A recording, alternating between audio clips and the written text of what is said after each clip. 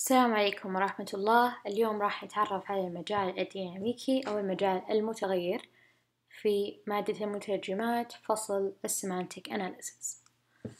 أول شي خلينا نشوف هذا المثال البسيط لبرنامج. البرنامج مكون من معادلتين C1 و C2. عندما تستدعى C1 راح ترجع لنا A عبارة عن B plus 5. B تساوي من الجلوبال فاريبل هنا 5، إذن A راح تساوي 5 زائد 5 راح تساوي 10. C1 راح ترجع 10 في النتيجة. عندما تستدعى C2 تقول إن في B تساوي 2. بعدين تستدعي C1 راح ترجع لنا A تساوي B زائد 5، لكن هذه المرة بدل أن تكون 10 راح تكون 7. كيف صار هذا؟ هذا يحدث أثناء الدايناميك سكوبينج أو المجال المتغير، لأن الكومبايلر يكون ينظر إلى جدول اسمه جدول السيمبل تيبل.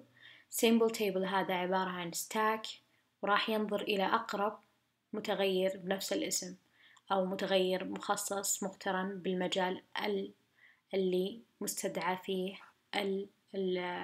المتغير. عشان أقرب الصورة أكثر خلنا نشوف المثال الثاني. هذا السودو كود هذا فيه 3 functions، وكل مرة تستدعى واحدة منهم ونشوف كيف النتائج راح تتغير والسيمبل تيبل إيش راح يحفظ. عندما تستدعى الفانكشن الأولى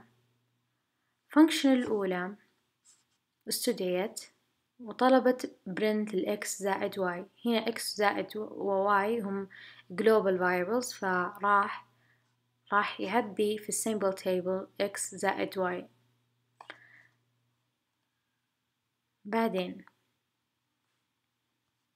راح ينفذ الأمر وراح يطبع إنه إكس زائد واي يساوي 179 من السيمبل تيبل. الآن استدعت function 2 فيها x يساوي 0.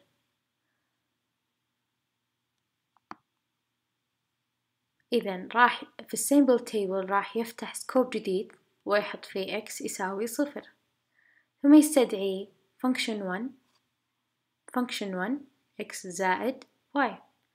x زائد y اللي هو 0 من السيمبل تيبل زائد 42 راح يساوي 42. الآن استدعيت function الثالثة فيها y equal 0 نفس الشيء. لو تلاحظون إنه سكوب function 2 راح فتح سكوب جديد ل function 3 اللي هو y تساوي 0.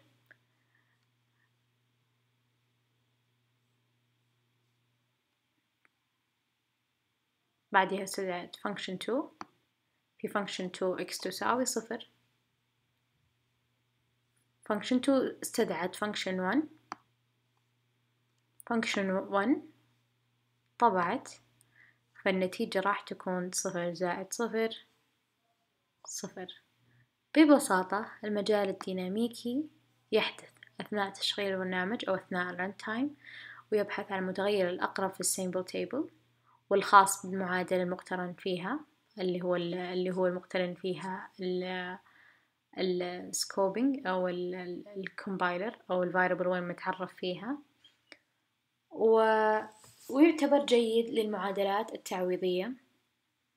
بعض اللانجوجز أو بعض اللغات التي تستخدم دايناميك سكوبينج هي بيرل ولوجو وليسب، بعكس C++ و C كلها تستخدم static scoping. شكرا لاستماعكم.